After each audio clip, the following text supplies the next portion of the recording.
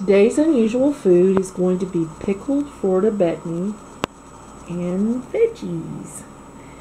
A while back, we did a video on how to pickle Florida Betony, and we used the recipe for doing refrigerator pickles. This is the Florida Betony that we pickled, and it's been enough time that we can now eat them. So my husband, right here, is going to be the guinea pig. So you ready? Sure. Okay, he's going to open the jar and pop the lid and pull it over here so I can show him what it looks like inside. Okay, there's the pickled worms. Smells good. Well, Florida Betony actually has a nickname, rattlesnake tails. Yeah, rattlesnake tails. So, and they kind of look like worms too. Grub potatoes out. Yeah. They're also called grub potatoes. So, now my husband's going to test them and taste them and let you know how they taste. Okay, here you go, babe. Okay. We'll put a link in the description to the first video. This is what a Florida Betony looks like. Let me see. Did you hear that? It's really crispy. I could hear that. Sweet. Is it sweet? Okay. Let me grab one out of here. They're real good.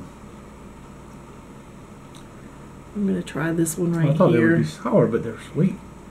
Did we do a sweet pickle recipe? No. Ooh, these are good. They are excellent. Well, we were going to save some for our nephew, but sorry, Jared. We're not going to do that. I don't think we're going to do it now. Oh my goodness, these are good. Well, these are good. We did use a Vidalia onion, and some sweet peppers, but ooh, that is so good. I need another one. Let me see. Well, yep. There'll be a link in our description to our original unusual food about the Florida Betony itself. There'll also be a link to show you how to make, to the video that shows you how to make these refrigerator pickles. I'm going to eat this one. And my wife also wanted to let you know that this month, that October, is National Breast Cancer Awareness Month. It's a special month for me because I lost my mom to breast cancer when she was 48 years old, and my sister just had a double mastectomy because she had breast cancer.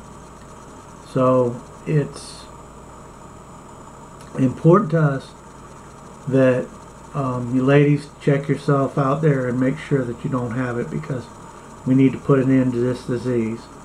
We bought these poinsettias. They're the money goes to breast cancer research. Is what it goes towards. So it's very important. If you have anybody out there, just let them know and remind them.